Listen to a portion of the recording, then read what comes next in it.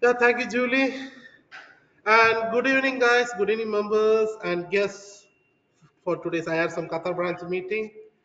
And finally, yeah, I think after 3 months, yeah, we are back with our meetings.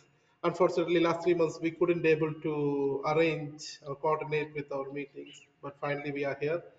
And this month onwards, what we have planned is we'll be going through face-to-face and hybrid. It will be hybrid section, face-to-face and online sections as well. So those members who like to visit, let's have our network section. Please join us for face-to-face sessions in upcoming months. Uh, yeah, that's the main thing. And as Julie said, this month what we have been trying is we are trying using go to training session, so each one of us can interact each other. So when the time permits, you can unmute yourself, we can interact, even we can switch on the cameras, right? Because it's been a long time which we have gone through those process. Because early times when we used to go through Zoom meetings, we used to do that and there was more interaction, so we missing that. That's the reason we start to plan this. So feel free to switch on your cameras when the time permits, at least at the end of the section, right, Leo? Yeah, we can switch on the camera and we can see each other face to face. And yeah, for this meeting, actually I have planned to present a topic, but unfortunately I had a small incident at my home and I had a fracture. So, and Leo is always there to back up and help me on the meeting, so he has jumped in. So those who are not familiarized with us, myself Dibu Ravi Kumar, I am chair of IRSM Qatar branch. And today our presenter is Mr. Leo. He is our previous Qatar branch chair and now he is our Qatar branch ambassador. He is our advisor and we can say a lot about him. If we start, he's fellow member, he's a recognized safety professional and a lot. So without any further ado, I'd like to welcome Leo to start the presentation regarding risk and safety communication. So, Leo, so the stage is yours. Yeah. Thank you, Deepo.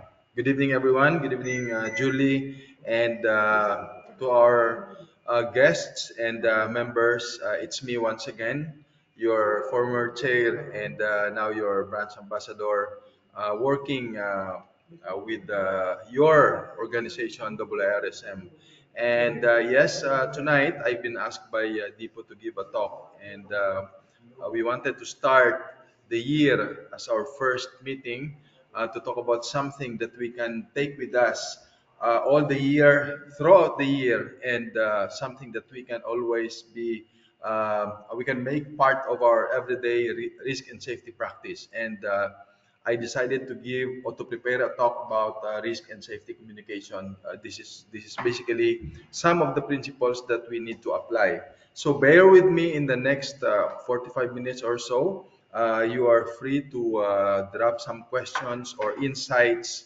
Don't worry, this will not really be a some sort of just me interacting with you, but I'm encouraging you to drop some insights as well. If you find any slide of interest to you and you want to give your insight, please feel free. I'm not just going to ask a question, but I will ask you to interact with me by dropping some insights in the slide that you find to be of interest with.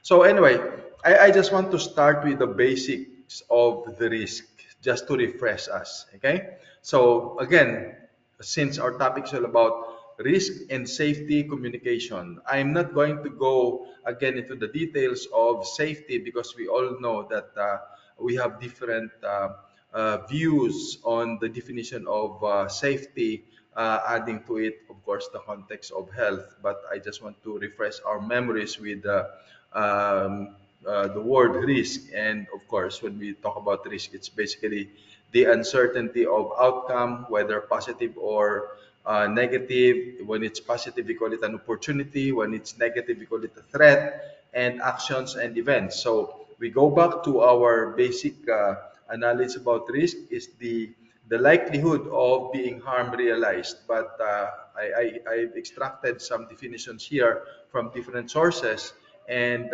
in the definition, it's also saying that it is a combination of likelihood and impact, including the perceived importance. So I derive this from the Office of Government Communication, Management of Risk Guidance for Practitioners. And of course, also we're so familiar with the International Risk Management Framework, ISO 31000 of 2018, the effect of uncertainty on objectives. And here I just want to emphasize the word effect, which is a deviation from the expected. It can be positive, it can be negative, or both, and it can address, create, or results in opportunities and threats. So when we talk about risk, it is usually expressed in terms of where did it come from the sources, and then the potential events and their consequences and their likelihood. So this is all about the refreshing our memories about risk. And of course, we always were so familiar with this risk as the chance of something unpleasant happening, such as injury or loss, and therefore something to be avoided. I'm just pausing because of the call to prayer. So maybe some of you are preparing to pray. Allow me just to pause for a while, and we cannot continue until the call to prayer is over.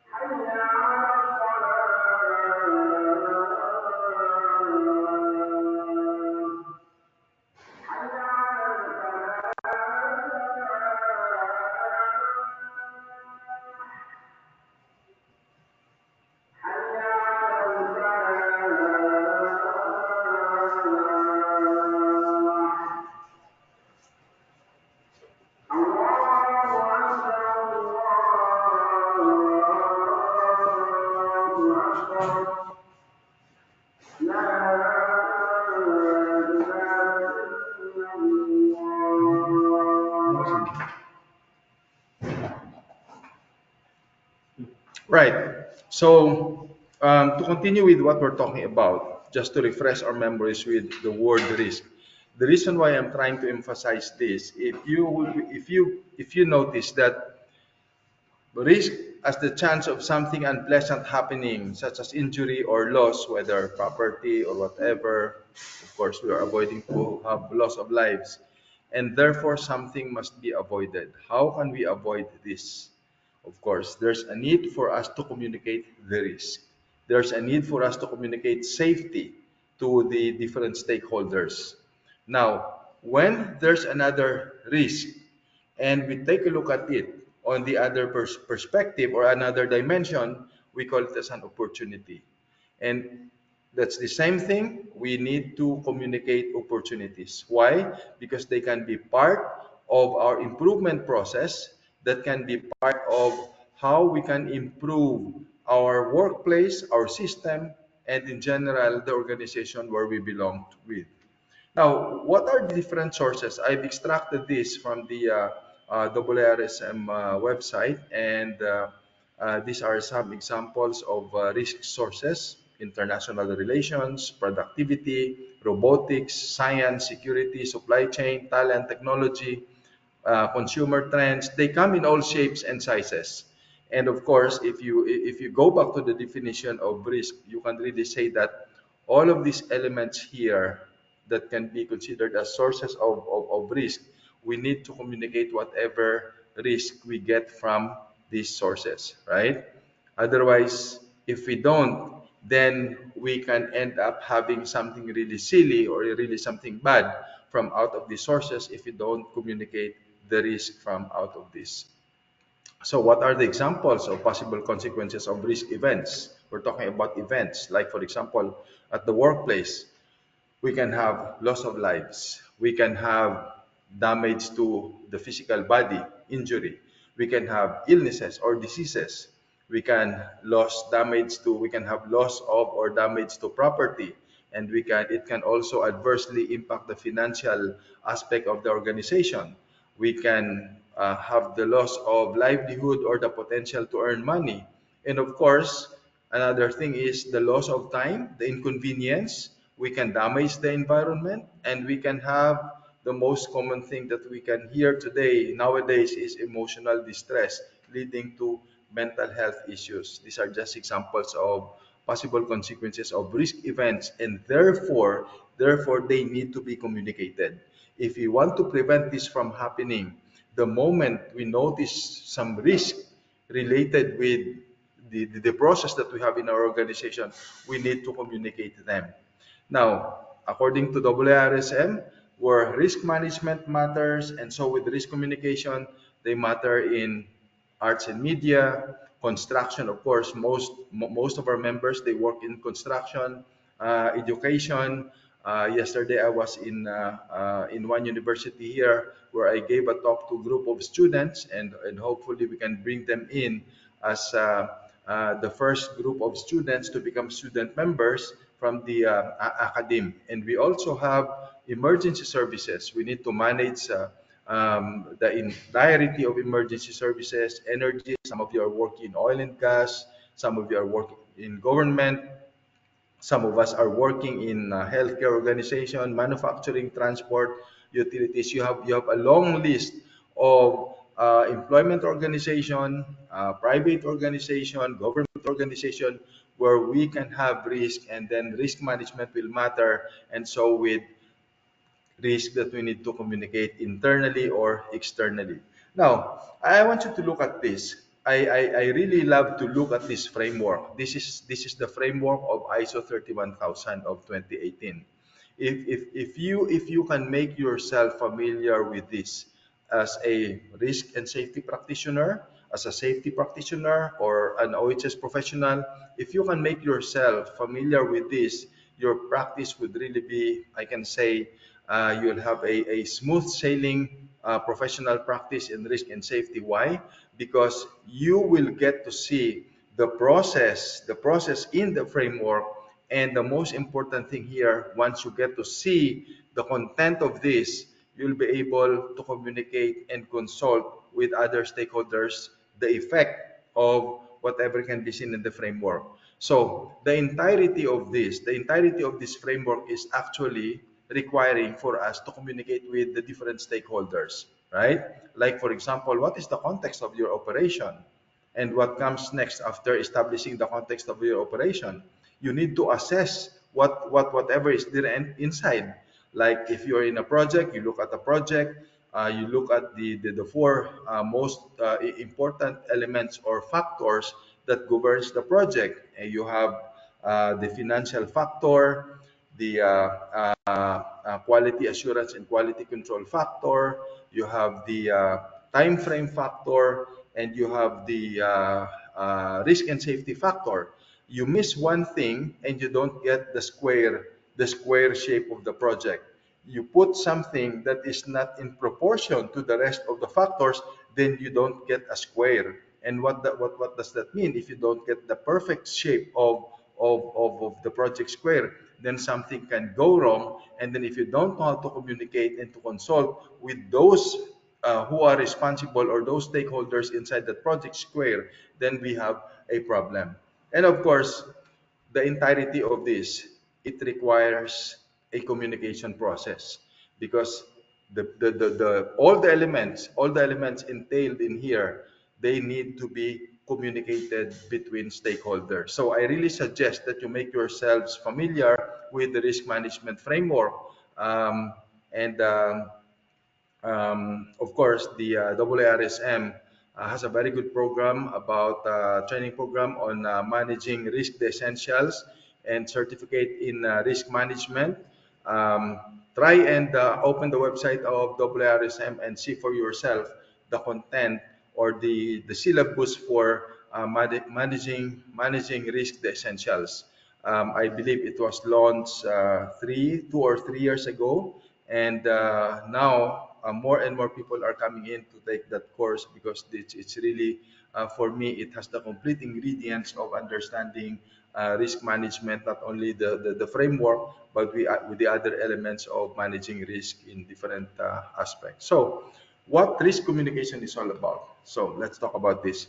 Risk communication is a process. It's a process of what? Of providing a concise, straightforward, understandable, and of course, credible information which is needed to make effective decision making with regards to the risk that has been to the risk that have been identified.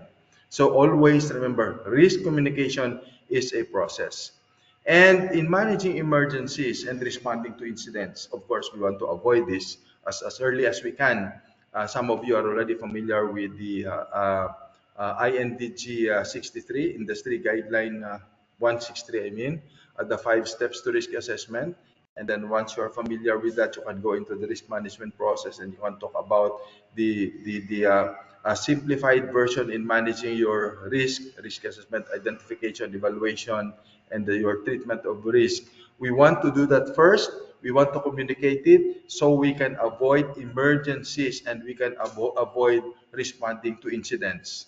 All right. So risk communication is generally considered to be providing services to those outside of the incident command system. So the incident command system is another interesting topic that maybe one day we can talk about it here. And what's your goal? Your goal is to influence the behavior of the people inside. How do they react to that particular risk that has been discovered? Right? So how do they react with regards to the operational element? How do they react if the risk is derived from the people? If the source of risk is your equipment, if the source of risk is your materials, if the source of risk is your environment. So you need to react on this because otherwise, if you don't communicate this risk, you might end up having an emergency and you really need to respond to that incident, and we don't want this to happen. So in other words, we're slowly getting into the context of risk communication as a proactive process. Okay. Now I have here something that of interest to you when we talk about risk management and risk communication. In risk assessment, we say inspect, don't expect. Okay, I put that in the framework of risk management within the context of risk assessment. Inspect, don't expect, and report, don't abort. I put that in the context of risk communication. So I just make it like for us to remember that when we as risk assessors, we as risk managers, we expect something, but on the other hand, we need to inspect, don't expect, we need to communicate, we don't need to abort. Otherwise, again, as I've said, this might end up into an emergency where we need to respond. Now, you're familiar with another terminology, crisis. Okay, crisis and risk communication. This is just a bit of touch about this particular terminology, which is also familiar to most of you. We talk about crisis communication, which deals with things that do go wrong. Okay, so if we have identified any hazard and the associated risk, what do? We communicate that, we mitigate the risk. Why? Because it can end up as an emergency. If emergencies are poorly managed, we can end up as a crisis. And before we communicate the crisis, let's do something, let's communicate the risk so that we can be preventive in our process. Okay? So crisis communication deals with the things that do go wrong, right? Because this is now a reactive process. But risk communication deals with things that might go wrong. Okay? That might go wrong. So crisis communication is something has already happened. Risk communication is you want to do it in a proactive manner. Okay? And risk communication responds to any event that could cause concern among the public, and of course that can attract media attention, if you don't know how to contain it internally within an organization. And risk communication is also the exchange of information among interested parties about the nature, the magnitude, the significance, or the control of risk. This is according to Covello in 1992 in his paper in page 359. Now, another thing with risk and communication, risk can generally be identified, planned for, and dealt with effectively if it does turn to crisis. Okay? But of course, again, I want to repeat this. I want to reiterate this. We don't want a hazard that has been discovered and its associated risk to end up as a crisis. So once we have identified the hazard and then the associated risk, we need to communicate this because we need to mitigate this. We need to put control measure. We need to prioritize if there are a number of risks that we have seen, okay, or we get to discover, we need to prioritize the treatment of this because otherwise, again, it will end up in a crisis. And when we communicate in terms of engaging or involving with those with an interest in our system, in our process. And of course, we need to have a communication plan ready to deal with difficulties. So I have a question here. How many of you are familiar with your risk communication policy if ever you have a risk communication policy? And right now, if you're thinking that you don't have a risk communication policy, I guess it's about time that you think about formulating a risk communication policy, right? Especially if you're in an organization that you have your internal system that before external responders can get into your premise, then you have to respond internally. Otherwise, this will go outside, and you might not be able to control the way people communicating with each other, especially outside of the organization. Okay. Now, there are different thinking in risk communication. The risk assessors, what do they do? The risk assessors, they will only look at what and how the hazards look like. This is what they do. They are the frontliners. How can how can risk take place in a way that will impact the operational elements or the strategic objectives of the organization? What are the influences on concerned parties? If you have the risk associated with the hazard you've identified, what are the influences of this on concerned parties? Like for example, in your organization, who are the concerned parties? You have a lot. You have the contractors, you have the visitors. Okay, it's not only the people inside, but if you're going to filter it, you have different from different departments. The people that you serve within your organization, they are your concern, your internal concerned parties, plus those people that also shares with your business organization. Then you can have them outside you, they are your external parties. Okay, and the risk assessor will say, how does the risk contribute to the business operation? This is how the assessors think. Now, with the risk managers, here's the catch here. If you're a risk manager, how would you explain the impact of risk? Okay? If there's already a risk and it's imminent that it can adversely impact the different stakeholders or interested parties, how would you explain it to them? And then how would you release your concern? How would you let people know? Now, the most important thing to remember is when that already happens, when that risk materializes or realizes into an actual eventuality, how would you protect the concerned parties? Okay? Could it end up into loss of revenue? Could it end up into loss of limbs and lives? Could it end up into environmental damage? And of course, once this happens, how would you bring the normal daily life into a normal situation where people will not be afraid? So these are the different roles portrayed by different entities, the risk assessors and the risk managers, and then in between they have the commonality of understanding what is your risk communication process from two people having different thinking about risk communication. Okay.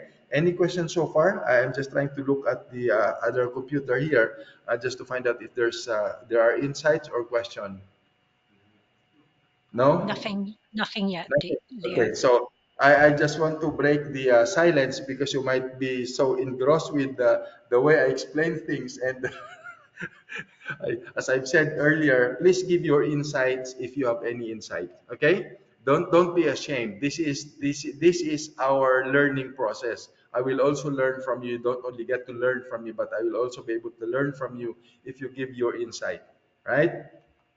So moving on, let me just share this video that I don't know if this will play. We will just see. I got this from a friend before.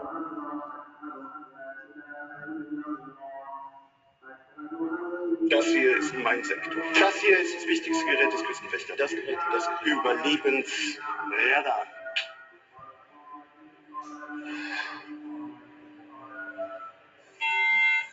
Mayday, mayday. Hello, can you hear us? Can you hear us? Can you... Over. We are sinking. We are sinking. Hello? This is the German Coast Guard. We are sinking. We're sinking. What are you thinking about?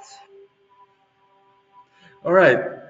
I just hope that you are able to get something from that communication process, the way the radio operator is communicating with the person relaying the message, the way he's pronouncing or the way he's understanding the message. And we all know that in communication, we need to understand all the different elements of communication. You have the message, you have the messenger, you have the receiver, and then you have the medium on how the message can be delivered. And we will also talk about this as we go along.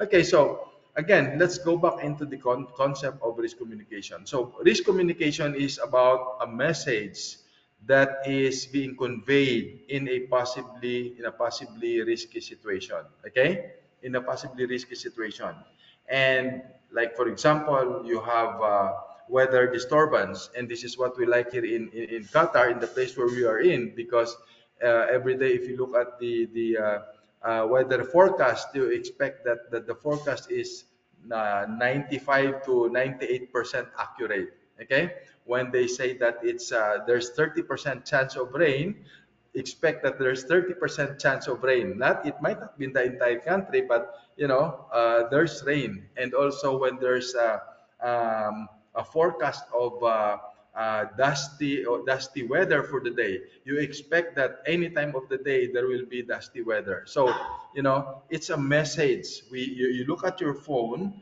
if you have the weather monitoring apps, you can see it in the morning, and then you exactly know what to do for the day. Like, of course, if you're going to work outside, you'll know what type of material of clothing you're going to wear. Otherwise, you will suffer from um, the heat of your body being generated against the covering of your skin. And also, when you talk about imminent fall incident, okay, road traffic accident. So let me just pause for a while here. When we communicate risk at the workplace, because I missed to include here in this slide about hazard identification technique. And I'm going to challenge the audience today. If some of you have known me in the past talking about a hazard identification technique and you can still remember them, then drop them in the chat box and you will see how we can smile with your response. But otherwise, let me talk to you about what we need to communicate and how should we start communicating? First of all, let's find out what kind of hazard identification technique we have in mind. Okay, so I'm gonna teach you the acronym ABAYA. Okay, Alpha Bravo Bravo India Alpha, and I've discussed this many times in my talk here in RSM Qatar branch. ABAYA stands for, when you start your work, always try to remember looking above. Okay, why? Because there might be something that can cause to have a fall, and there's already that moment that anytime something can fall from above, and then you miss to discover that there's a risk, and you miss to communicate that to the stakeholders at the workplace, then you have something falling from above, hitting someone, and ending up into damage to limbs or lives, damage to property, damage to environment. And the next one is letter B, which is look below. Look below the walking, working surfaces. Why? Because it's only on the ground that you will see causes of slip, trips, and falls, right? Like for example, if there are some things that can like cable trailing, or maybe spill the oil on the ground, if you don't get to notice this as risk and you don't mitigate, you don't control, what can possibly happen next? Someone can cause, someone can suffer from a slip and fall. Okay, for trailing cables, someone can trip over, and then these are already risk. These are already imminent risk that you fail to communicate or to control, and you fail to communicate. And then the other one is behind. You have above, below, behind, especially moving equipment. If you don't have a navigator with you, or if you don't have a back eye with you, then how would you know that something risky behind the moving equipment can end up into an unwanted emergency? And then inside, I always say that whenever you're outside, always try to remember checking inside. Anything that has a door, okay, consider it as inside, because you can never tell that it's already a hazard within itself, and there's a risk associated with that inside. Like for example, chemicals that are open, and then when you open the door, the fumes will be released by virtue of the oxygen injected into that door, and then back how do you call that, flashing back on you, so you'll have an inhalation emergency. And then in general, look around 360 degrees. It will not cost you your time to around 2 or 3 minutes to apply this very simple technique of looking above, below, behind, inside, and around. So if you're going to read that acronym, it sounds like this: abaya. And in the Middle East, whenever you see an Arab woman wearing an abaya, it will remind you of a hazard identification technique, right? So will that be helpful for you? I believe so. Now, what are the challenges when it comes to risk communication? The challenges is, will we be able to provide accurate information, concise information, and direct to the point information? And another challenge is, are we not going to alarm individuals, and are we not going to cause uproar from these people who might be alerted of the risk?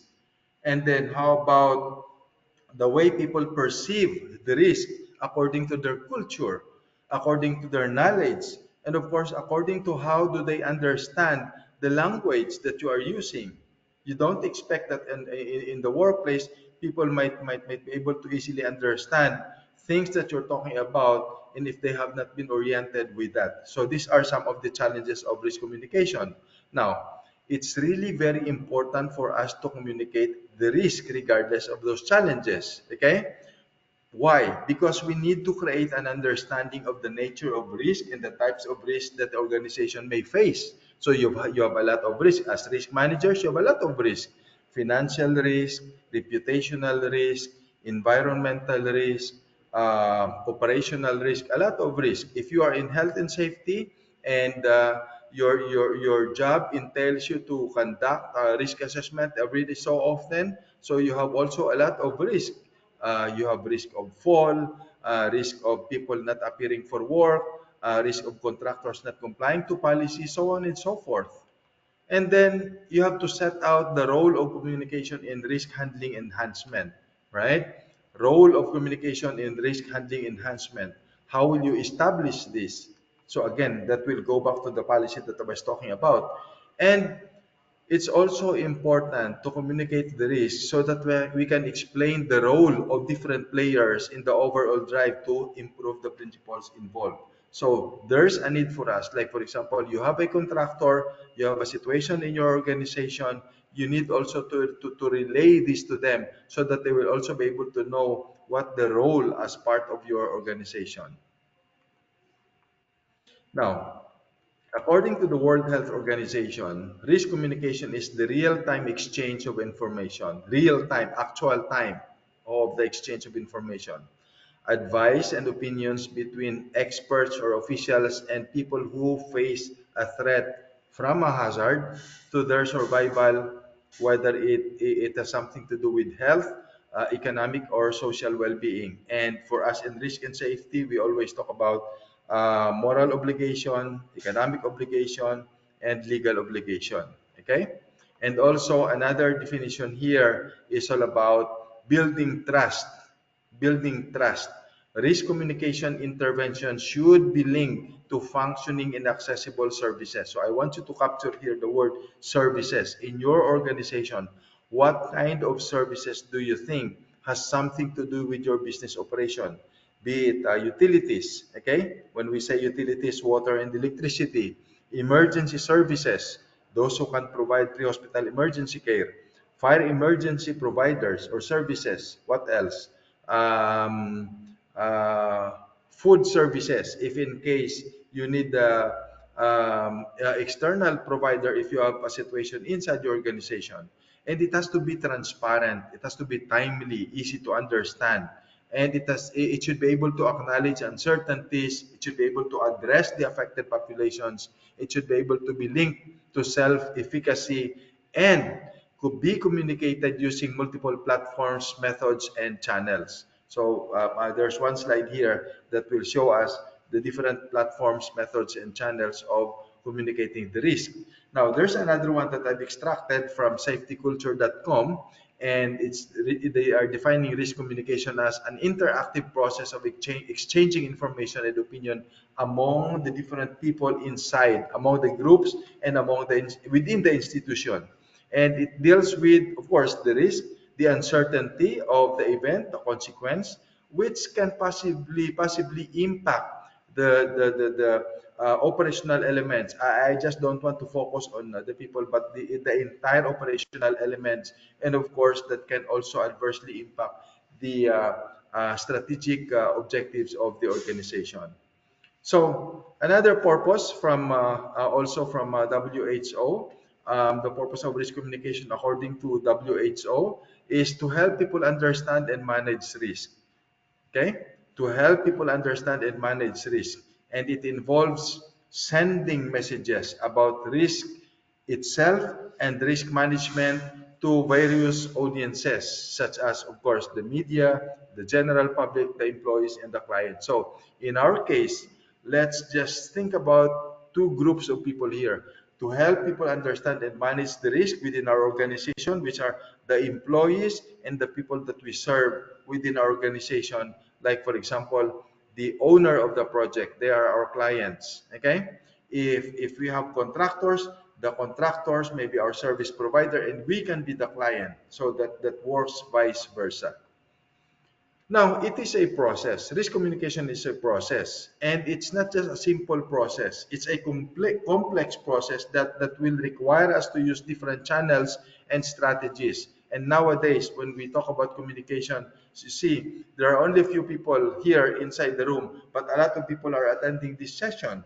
Why is that? Because we have now different channels of relaying the message across where we are right now. So we have the technology that provides us the platform of relaying this to you, and nowadays it's so easy. Of course, there's still a risk, the risk that there will be an interference, there will be distraction in the connectivity, but of course we have another option. Like, for example, Julie said that we have around 80 people registered, but there are only a few now attending. So what can we do? This is recorded, and they can still access to this because of the availability of the platform or the channel of relaying the information to other people. So this is just an example of how we communicate with each other, and think about this platform that we can use when it comes to communicating the risks.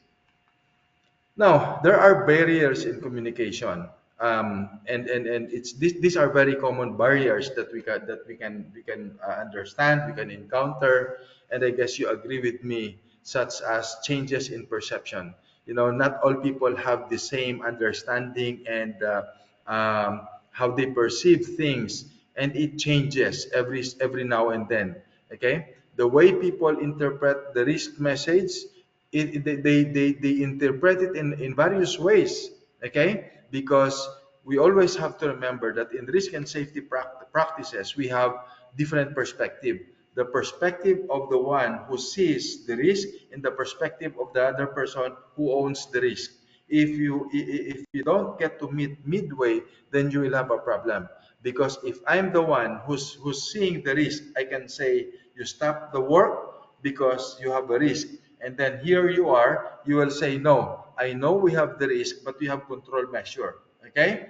But the way I'm perceiving it, for me, it's high risk. For you, you may just say, we know we've been operating for this number of years, and then this has been happening and nobody was injured.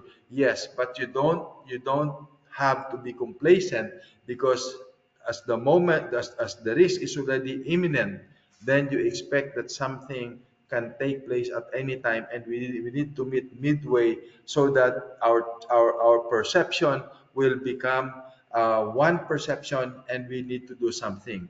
And also another barrier is differences in receptiveness.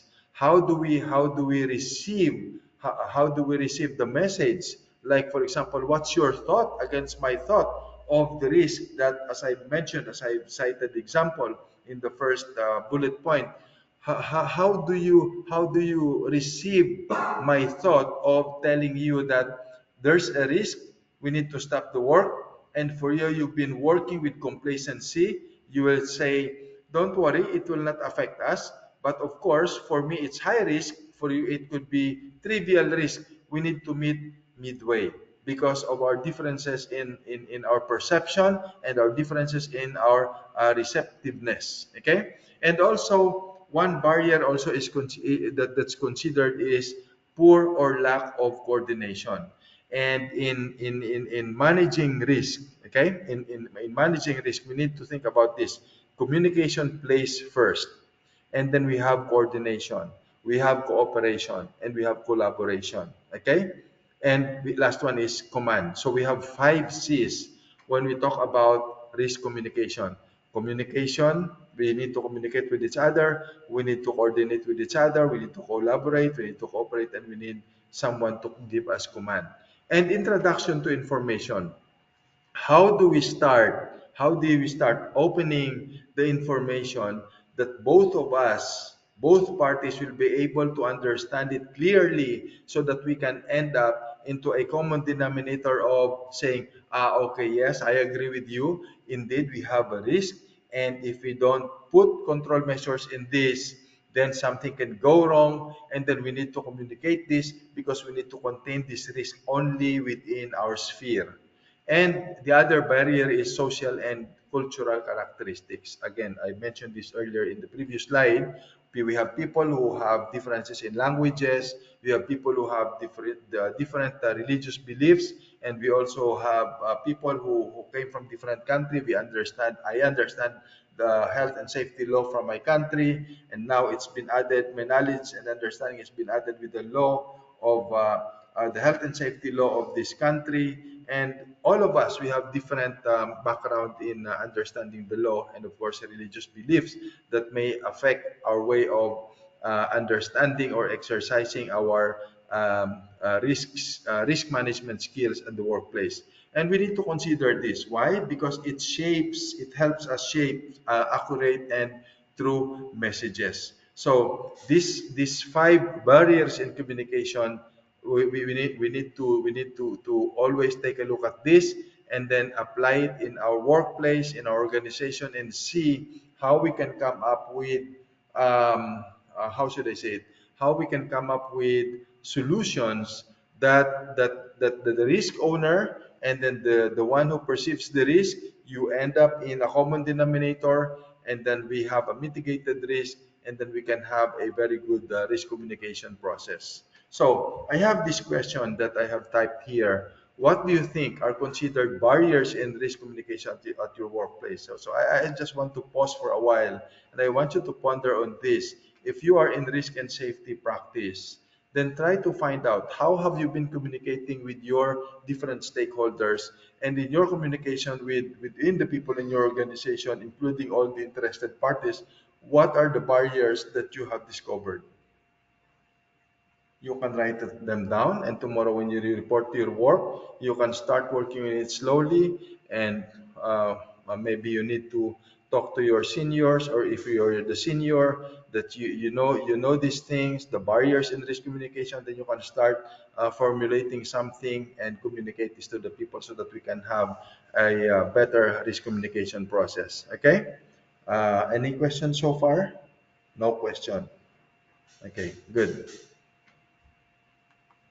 Now, we all know the PDCA approach. Okay, the PDCA approach, or the former PDSA approach, okay, or the other approach in what we're doing, and then you add on to it risk-based thinking. What do we get here? We get an enhanced way of business continuity, or management of risk in our organization. So how do we do that? First of all, establish a communication plan which contains your objectives and processes that are required to deliver results in accordance with your risk management process. Okay? Planning is very important, as we say it in crisis management. Failure to plan is planning to fail. Yes? If you don't know how to plan, that itself is already planning to fail.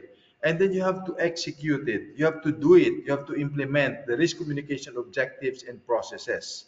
And then, while executing or implementing them every so often, you need to check. And you don't only check once, you check and you counter check. Okay? You implement, and then you monitor and measure your risk communication process. What are you going to measure? You measure your efficiency, or in other words, you can use your risk communication process as part of your KPI. Okay?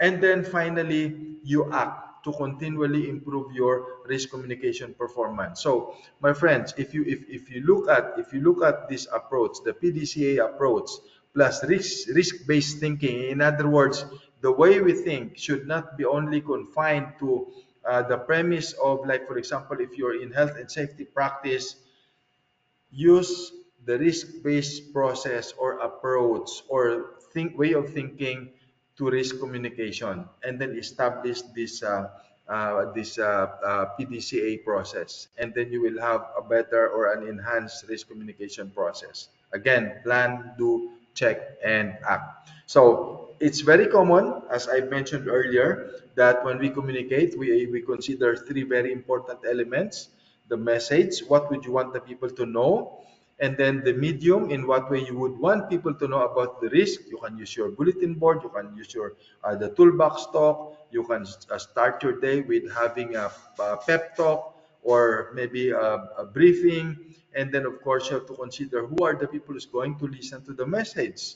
How are they going to receive? How are they going to message to receive the message? Okay. In this case, the perceived risk may vary radically among the different group of people whom we consider as the receiver of the message. So always remember the message. What would you want the people to know? What's the risk at hand? And then how are you going to deliver it? And who's going to receive it? Are they the people inside or the people outside of your organization, or both? So these are the very important elements, because you might find also some risk within the message itself, the medium itself, and then you might also find the risk among the audience or the receiver of the message. And of course, the critical part of this is how simple your message is. Make it, or otherwise we call it KISS. Keep it straight and simple. Okay? Keep it straight and simple. KISS. And then, as I've said, you check and you counter check. Check the message, what was the message all about, and then counter check. In other words, message repetition. Okay, because the message or information must be, be straightforward. As we've said earlier in the definition, it should be concise. And the reason why we want it to be repeated, because we want it to be easily remembered. So these are the critical parts. If you do not know how to simplify your communication process, such as, the uncertainty in the workplace or the opportunities, you might miss the chance of gaining something. And instead of gaining something, you may lose something just because your communication process of the risk, which you've considered as an opportunity, was not simple. It was so complicated. Okay?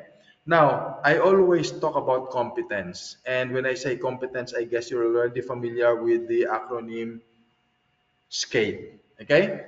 And then this is very common among us in health and safety practice. So, when I talk about competence and risk communication, we need to be conversant. We need to be what they call this non-stagnant. Okay, you don't stop from improving your communication skills. What else? And then of course the knowledge about risk. Not all of the time risk is negative, which we call threat. There are times that the risk will give us something that we can gain from, which we call as an opportunity. Like for example, the pandemic, which we are still experiencing until now, and we're lucky because it's slowing down. Somehow, what opportunities have we gained from pandemic? So many things, right? We used to make we get to make ourselves familiar with the technology. We get to make ourselves familiar with, communicating with the people but not seeing them face to face, right? And it has also improved our relationship with people, because even if we do not see them, yet we are able to communicate with them. And then of course the right attitude towards communication, that would manifest as your behavior, the way you understand people, the way you understand the different barriers and how do you mitigate them. We call it right attitude towards risk communication as your competence. And of course, relevant training. And as when you talk about relevant training, I want you to see one of the things when did I take this? I think I took this during the pandemic. Okay, while working at the command center, if I get a chance to rest, then I sit down and continue with the course which I've started. So it added something on me that has enhanced my communication process. It's a course still available even until now from CDC. It's called Crisis and Emergency Risk Communication Online Training. It's web based, so I encourage you to do the same. Okay, and the good thing is this has ISET continuing education points if you're into CPD scheme, and of course that will also enhance your professional status. And then here, assessment and management experience. This is where a lot of health and safety practitioners gets challenged. Okay, um, the experience on risk assessment and the experience on risk management. Don't worry about managing the risk if you have not experience in assessing the risk. Okay, think about improving your skills in risk assessment. You know how will you do that? Once you get to remember the 5 steps to risk assessment, okay, it will become smooth and easy for you to enter into the risk management framework, and then you will know all the contents of the framework, and especially the last part, which is risk communication and consultation. And then this is all about competence in risk assessment. Always remember that we use this in a lot of areas of our risk and safety practice: skills, knowledge, attitude, training, experience. So, how can we become effective in our risk communication? Okay, effective risk communication is all about spreading accurate information, informing people of potential hazard and its associated risk, and of course, its adverse impact. And then, of course, emphasizing concerns of risk. So, what do we mean by this? Once you get to discover any risk from the hazard you've identified, or forget about the hazard, But in any case that you have your enduring strategic objectives, which may be which there's a possibility that can be impacted by the risk at hand, then you need to emphasize your concern on this. And then, of course, encourage proper risk mitigation. But as I've said, if you're not competent in assessment in management, it will be difficult for you to encourage proper risk mitigation. So this is also another challenge. And effective risk communication can improve general risk and safety at the workplace and in the business organization in general. So I'm not going to go through this one by one, but I just want you to look at this, the elements of effective risk communication that are embedded in these principles of risk communication. So again, the bottom line is what's the message, what is contained in the message, how are you going to deliver it, and who are the people who will receive this. Okay, so from gathering of information until working in partnership with the other interested parties. Okay, so again, I will just refresh your memory with the correlation of the stages of risk assessment to risk communication. So it's also the same thing. Identify the risk within the context of risk communication. So what are the risks in the context of risk communication? You have the message, the medium, and then the receiver. And who can be affected by this? Who can be affected by the message that you are relaying? And how can they be affected? Maybe it's a fake message. Okay, maybe the message contains fraudulent intention. So you have to evaluate the risk. Okay, the risk of communicating the risk itself by what? By its likelihood, and then what can be the consequence to that.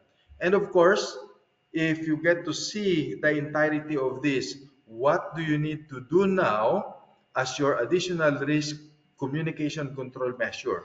So here, I'm sure you're familiar with double ITS, not just double IRSM. Okay, IITS stands for information, instruction, training, and supervision. And of course, after you've done all of this, review your risk communication process. What are the gaps that we discover?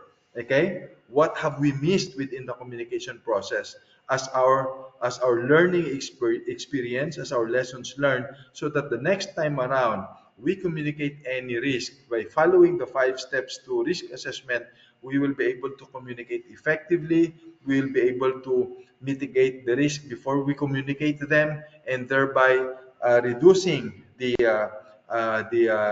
risk score.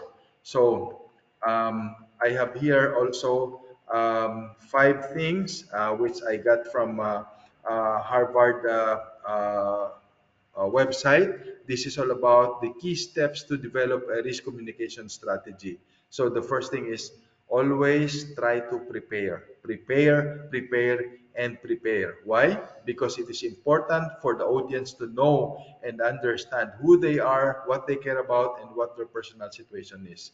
So all the people inside your organization, from the cleaners to the people sitting at the boardroom, it's important for them to know what their personal situation is with regards to communication strategy.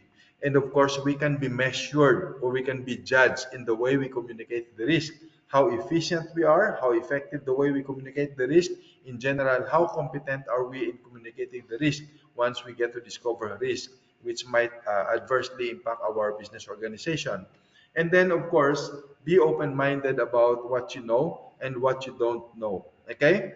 Here, there's no such thing as expert on this area, expert on that area, but of course we need honesty in this context. And it's always important to rehearse, okay? Practice and learn from your experience. And training, as I mentioned earlier, is very important.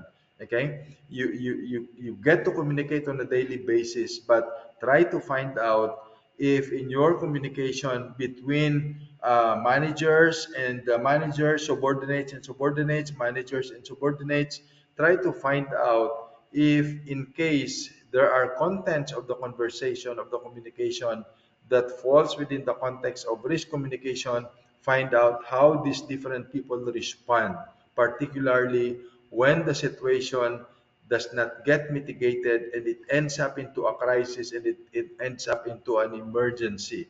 Okay? So when risks are identified, it's very important to find out what's the way the people communicate within your organization. And of course, talk about training. Conduct the training to provide opportunities to think about, careful ways to effectively gather information. Because we might be so complacent already that our lives are already very dependent on this without us understanding that sometimes this can harm also our way of running our business, particularly in relaying the information. And let's always try to remember that risk communication training seminars, they are very helpful. They can establish groundworks for everyone at the work site, at the conference room, so that we can create better workplaces. And of course, we also need to make risk communication inclusive. As I mentioned earlier, we need to engage everyone. Okay, we need to engage everyone. We know the concept of diversity, equity, and inclusion, but if you look at risk communication, we need to make this inclusive. So, in other words, people at the front line, from the front line to the top, we need to be able to include them in the way we establish our risk communication process. So, John Maxwell have said this in his book. Everyone communicates, but few connect because of the failure to properly communicate the risk. Okay? Everyone communicates, but few connect. So this is a very interesting book written by one famous leadership guru. His name is John Maxwell. Right. So any question from you? I believe uh, uh, I have given you what I have planned to give you in the context of the basic principles of risk communication. Julie, Dipo, do we have any question, any insight from our participants tonight? Yes, we do. The questions came through to me, so I didn't set it up properly. So the first question is, what's the difference between risk and opportunity? Explain with an example, please. Risk and opportunities. Okay, as we've said, risk can be interpreted depending on the context of the business you are in. Okay, in health and safety, risk is the likelihood or chance that someone can be harmed by the hazard. So before you get to discover the risk, you need to know what's the hazard, what are the hazards. In another context, we can define risk as uncertainty. Okay, if it's negative risk, it's called a threat. If it's a positive risk, it's called an opportunity, just like what I have cited as an example earlier, that although the pandemic has brought us so many things like the loss of lives, on the other hand, there's also opportunity from the risk of pandemic. Okay? So again, don't just look at the word risk itself, but look at two phases of risk as a threat, as negative risk, and then as an opportunity for positive risk. Okay, I think that's the way we can simplify it without further elaborating on risk and opportunities, because risk can be looked at, again, as I've said, in two different ways. Negative risk is a threat, positive risk is an opportunity. Okay, so I would rather use threat and opportunity as positive and negative risk. But on the other hand, you can define risk depending on the context of where you are in your practice. Okay? Thank you, Leo. And the final question is, what's the difference between risk assessment and risk management? Okay. If I don't know um, if I put this in the medical context, it's just like this. Okay. Before you do, when a person goes into heart attack, when the heart suddenly stops, okay, that person can go into cardiac arrest, right? And cardiac arrest, as defined, total stoppage of the functioning of the heart, okay? If a person is in a status of heart attack, I can do basic life support. Okay, I can do first aid, CPR, cardiopulmonary resuscitation. But when that person is already in cardiac arrest, I need to do advanced cardiac life support. Okay? So how do we translate that in our practice, risk assessment and risk management? Risk assessment is what you do at the front line. Risk management is what your managers do on the other hand, on the other line. They manage the risk from the risk you have identified as associated with the hazard. Does that answer the question? I think that's the simplest way to do it. A nurse cannot do basic advanced cardiac life support if he or she has not gone through basic life support. A risk and safety professional will not be able to manage the risk if he cannot even assess the risk. That's it. Okay. Great. That was a very good answer. Thank you, Leo. That's all the questions. So, unless any of your attendees in the room have any questions. Okay, I do not know how many attendees are from here in Qatar, and if you're seeing me this shirt, let our chairman know because this was our project 3 years ago. But this got what to call this was stopped because of the all of a sudden the pandemic came, and we were supposed to have this project. Okay, so this is how it looks like in the front, and this is how it looks like at the back. Okay. Yeah, we have 35 logged in virtually, plus the people in the room, which is excellent. And it's the first hybrid event I've run. So well done for being the first. All right. So I'll pass you on now to our chairman. If you have any work-related issues or discussions, again, as I mentioned, we're always encouraging interaction among us, and especially if you also have insights with the topic that's being discussed here, share with us your opinion so that we will also get to learn from you. We want to let you know that whenever someone is speaking in front of you, it's not only it does not mean that I know more things. Than you, but it's all about us learning from each other. So once again, thank you so much. This is your friend Leo, your former chairman, saying thank you for listening to my talk. And rest assured that this material will be available Yeah. in the website. Deepu and Julie will take care of this. Thank you and have a good night. Stay safe Thank you, always. Leo. Thank you Thank for an you, Leo. excellent Yeah, presentation. yeah, it was an excellent presentation. And if possible, if the members can switch on their camera, if anyone has questions, feel free to ask. Because after a long time, we have going through this platform where the members can switch Group on the. photo. Yeah, we can have a group photo. Yeah, if everyone can switch on their cameras, if you have a look at the bottom of your screen, you'll see a camera with a line through it. Just click that and your camera will turn on. See if everybody's shy or not. We miss seeing you guys. Yeah. Here we go. Yes. Any more? Okay. So okay. So Oh, we have Proloy is here. Proloy, how are you? We miss you, friend. Cedric is also here. Cedric, You know, the old folks. We really hope that next month, yeah, yeah, we next can month. have you in the room. Unfortunately, by next month, you will be the one in the room and I will be the one in the computer because I will be leaving next week for my annual vacation to Manila. So let me take a screenshot. Yeah, great. So thanks a lot, guys. Thanks for attending today's session. And hopefully, yeah, again, as I said, coming months also we will be running the same thing, hybrid. If you wish to attend face to face, feel free to come over here in the location. We will have a small chat with some snacks, right? Without.